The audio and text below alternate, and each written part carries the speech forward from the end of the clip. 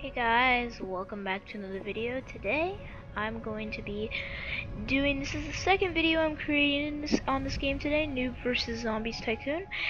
And it's kind of like a tutorial start off to get, to just get into the game, how to play and how to do things. So for this my other video is how to play, a tutorial on how to play in Z-Day. So now we are going to do a tutorial in how to play in the other game modes. So let's get into it. So let's just wait for this to load in. There we go. Go into Idle Tycoon. Now let's find this lobby. Could do this. This might be good. Let's go ahead and try out the server. But yeah, guys, for this game, as you can see, there are two different teams, zombies and noobs. Both teams are pretty much the same, so don't be like pushed to be on a different team than another. Honestly, they're both extremely even games, so yeah, keep that in mind. I'm gonna skip the tutorial. You guys can look at the tutorial, but I'm gonna skip it because I don't need it. And now we're gonna start the voting for the teams. Go in here. So yeah, you see there's two doors over there. There is Noob's team and Zombies team. So we're just gonna do normal Onslaught, Onslaught game mode. Old Warfare and Onslaught, they're pretty much the same thing, same concept, same game mode, but yeah, Onslaught's a little easier to get used to. So I'm gonna be doing this on leader. There are two different roles you could play on a team, either leader or fighter. A fighter would go out and fight, of course, get weapons and different gear to help out your team. Leader would be, placing down, infantries to spawn in, allies to help you fight, getting money, putting in all these types of different things to help out. So as you see, I'm on Noob's team. This guy really wants to get in. And it's gonna load me in. I'm gonna be the leader of the Noobs team. I will also be making some gameplay videos of this. So yeah, also sorry about branching off again, but I just thought this game was pretty cool and you guys might enjoy it. So I'm gonna skip the tutorial for this too. And you can just click over here to be leader. So here you are, you may be like, okay, I'm here. Now what? Well, to start off, you're gonna work on, go over to economy, put down now this is for your team. This is for the people that are going to go out and fight for you. So I'm going to put a shop there so they can, as soon as they come out, they can get in, grab their loot, and go out. Get a bank. Banks will help you to increase how much money you can gain. As you see, that guy just joined my team. Here, let's see if we can zoom in enough. Should be coming out of there very soon. Yep, is he? Right there. Now we're gonna go ahead and to start off with, it's best to wait until I have enough money to get a coin drill. They're the best source of income that you can get. So it's best to just save up and wait for that. Okay, so another thing you're going to want to do as soon as possible when you get the opportunity is go to defense. And this is just a basic tactic to get into this game, so we're going to go ahead. Just wall down here. Wall down here. You're also going to want to put a gate down. Oh, we need some more coins for that. While we're waiting, I'm going to explain a few things around here. So this down here is different things you can use to fight the other enemies. So as you can see there, it shows there's an enemy coming in. Oh, never mind, he looks like he's walking away. So in the support, and if you want to get these stuff, you need to get a research building, costs 3,000 coins. Put it down in it, and you can buy these. Missile strike, you can literally just go up to whatever point you want on the map, spawn some missiles down, and boom. Results will lay there. So I'm gonna put that gate down, let that construct. Now I'm gonna save up for a coin drill. But yeah, I'm gonna keep explaining. So over down here it shows your kills and stuff, but this is for people that are like going out. So your population, very, very important for spawning in allies. You can use infantry spawners, giant spawners, and boss spawners to help you go through. So over here is where you can spawn in all of your things in your infantries. You can get spawn power by, of course, in here. Upgrading your spawn power so you can get more spawn power total. Noob King, you can spawn that in the boss spawner. And the more that you level up your town hall or your I can't think, hometown, you can get better stuff. See, that's like the best boss you can get, I think. It's extremely powerful. Zoom and see my teammate over there. He's just kind of looking around. And zoom out. So let's go ahead and check how much money we have here. We have around 700. Okay. So, okay, a few more things here. This server is getting pretty full. A few more things here. Defensive is good for like, you can get Gatling turrets and a missile turrets. These are very good for protecting your base from, let's say, planes and bomber planes and not nuke strikes, but just all types of different things that the enemy could throw at you. Plasma turrets are very good for attacking ground enemies. Generators are good at powering them, and yeah. In offense, all of these things are going to be used to spawn in helpers. So infantry will spawn in allies, factories will spawn in tanks and stuff, giant spawners will spawn in giants, helipads will spawn in different types of helicopters, and airports, it can spawn in planes, different types of planes, and a boss spawner to spawn in bosses. Now, in here, just the last thing is recovery station, and so I'm pretty sure we have enough for a coin drill. Yep. Okay, so you're gonna want to do this because if you don't, then you're not gonna get as much money. Point your coin drill, just rotate it with R, and point it so the drill part right there is facing into this little dirt pile there. That's where you're gonna get the money from. So let's go ahead and come out here. This will also show how you can be a good fighter. So I'm gonna tell you the controls. So you're gonna pull out your fists, go out, and just fight some of these hobos and survivors out there. Get the loot. Hold F on PC to pick up their weapons, and they drop, and hold X on Xbox to do it. Also, another tip is I would not advise you be leader on Xbox because it doesn't work. You see, most of the controls here are of course on Xbox.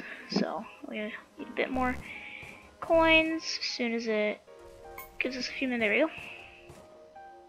Now right now, since we don't have actually a lot of money income, go to here, start upgrading this as soon as we can. We're gonna get some miners. See, of course you can upgrade the builds and just keep communicating with your teammates. You should probably click on team so then you can do team chat so only your team can see it. Okay, and you can, of course you can see the health. Now if this town hall right here gets destroyed, then the game's over. So that's why it's very good to, you know, get everything prepped up. Let's see, what else can I showcase? I mean, that's kind of like the basics of, you know, how to get started as a good leader. Honestly, just follow like a good plan of helping out your teammates as much. Upgrade the shop a lot, because if you upgrade the shop, you can get better weapons. So, I guess we're just going to play a bit of this game on here. I'm not going to record the whole game, because games could last hours, honestly. Let's see, how full is this server getting? Wow, we have 5 teammates, including me. Let's go check out, and what's cool is you can even go check out the zombie space, so let's go ahead and check this out. My W, for some games, it's annoying, but you can't hold W to move super fast forward, so you need to tap it. You can see there's a zombie going across the bridge there to try to attack my team. There's a noob over there, one of my teammates. Let's go ahead and check out what they're doing over here. Let's see, how good is this guy? He's won 3 rounds. He's a rank 3. So he's got infantry spawners already spawning in stuff. As you can see there. You grab an infantry spawner, you put it down, grab whatever you want to spawn, put it in there, and you're good. So yeah, it literally just looks like he only has infantries up for himself right now. Let's go ahead and head back. Okay. This is a tedious process now, isn't it? Man. See here, one of my noobs. See right here how the wall's kind of like it's damaged here, and that means it's been damaged. And I'm gonna go ahead and demolish this wall and repair it. There's no way to repair a wall unless you have a hammer, which you can buy from the shop. See, as you can see, I need to upgrade my bank so I can get more coins. So as soon as that thing demolishes, we'll put this new wall down, and then I'll. There you go. You can see we're actually getting a good amount of money. See, $2,000 already. So I'm gonna go ahead and upgrade that. Random thing there. So, got some. It also tells you here if your leader's upgraded anything, because it just said I upgraded both bank and the shop. So I'm gonna go ahead and let's buy some miners here. There we go. There, now we can get lots of income. I like to focus on as much possible income as possible. Said possible a lot there. Because really, it does really help out a lot with getting later things. So we're actually going to start spawning in stuff now, because I don't want to be left behind. It's best to place these infantries near the gate, because if you spawn them farther back, then it will just take longer for them to get out. And not very smart NPCs, you know. I used to spawn them all like back here, and they'd get stuck on the wall, and it's just a big waste. So a good thing you can do is turn on auto spawner. It will autoly put things in here, so you don't have to, and use your SP. So you're also gonna want to upgrade that here and there. So as you can see, they're fighting out there.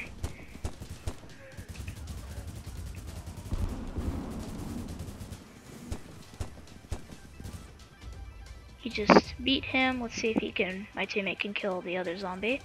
Oop, he just got hit, and dang it, he wasn't able to defeat him. Luckily, it's about to spawn in some more dudes, so let's see here. What is he getting shot by?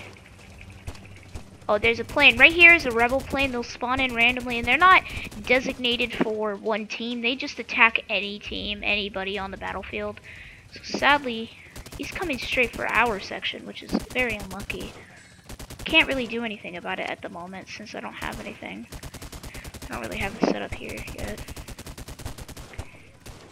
We're just gonna need to leave them to do that. Zombie's base. It looks like someone or something got into the zombies base. I think it's because they didn't place a wall in, and someone managed to get in. That's why you always want to place a wall in, so then people can't just walk into your base and, you know, just do whatever the heck they want. Go ahead and place a few coin drills here. This game may seem a bit boring at first, but it honestly gets extremely crazy. And later in late game, it gets mad, like it really does. So I'm gonna go ahead and put a watchtower right here. Looks like there's a zombie actually doing something. So you know what I'm gonna do? I have a trick. I'm gonna open the gate. So then, let's see here. So except he's gonna come in by instinct. He's gonna come in and he's gonna attack us, but that's okay, because I have a plan. As soon as so I closed the gate, as you can see there, and he can't get out. And now my teammates can hopefully take care of him, and it's okay because there's something we can do here. Grab a research base.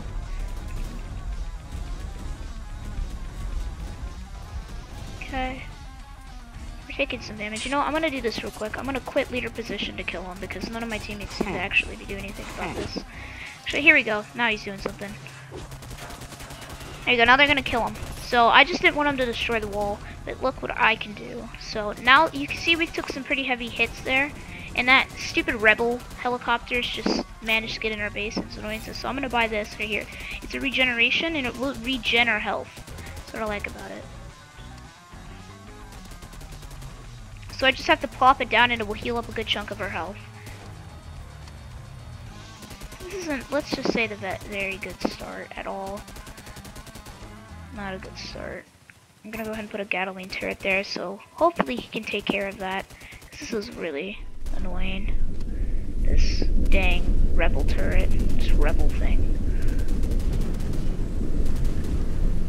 There you go. See, he's doing work. So if I plop this here, as you can see, right there, it's healing up our health slowly but surely. Let's see, how much damage does the rebel turret take? And I can't see, but it's taken a good chunk.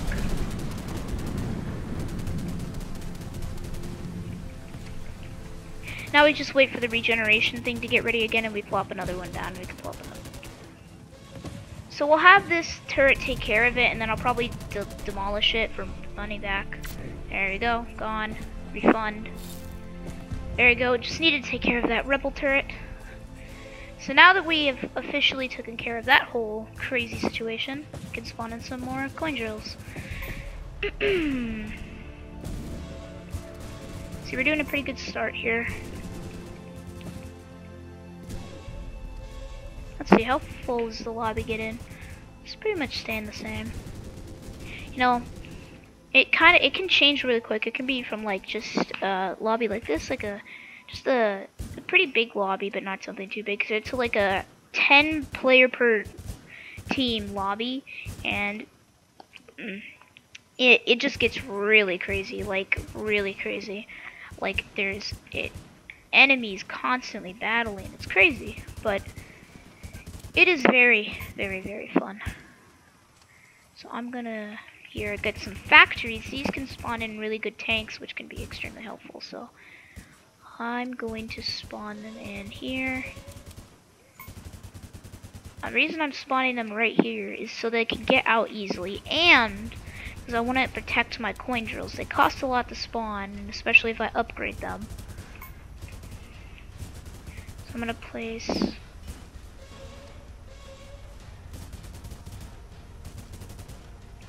Actually, this is what I'm gonna do. I'm gonna go ahead and leave that there, leave that there, leave that there. I'm gonna go ahead and get a giant spawner. Spawn in giants at any time.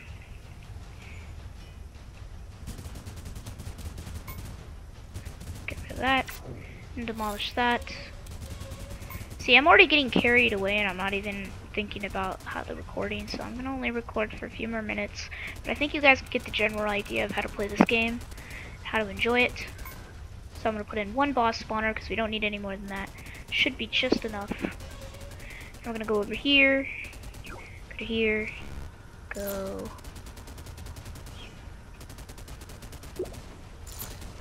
And now, as you can see, we have lots more spawn power. Now what I can do is, since we have a research facility, we can upgrade that. Go ahead and do that. And see, we've got a pretty good setup here, you know? We've got good income, upgrading coin drills. We've got enemies going out fighting on the battlefield here, as you can see. And we've got a pretty good game right here. It could turn into a lot more, so I think there's another rebel plane. Not even. There actually is. That is really annoying, actually. So I'm gonna spawn that in. But yeah, guys, I hope you get the general idea. I will be doing gameplays, so it won't just be tutorials. Okay, can't spawn that in, sadly. But yeah, that's pretty much how you play it. Hope you guys enjoyed the video, and I will be posting another video at the same time as this. It will be teaching you how to play Z-Day, the game mode. But I hope this helped you guys know how to be a leader in this, and how to be a good leader for your team. Hope you guys enjoyed it, and bye bye.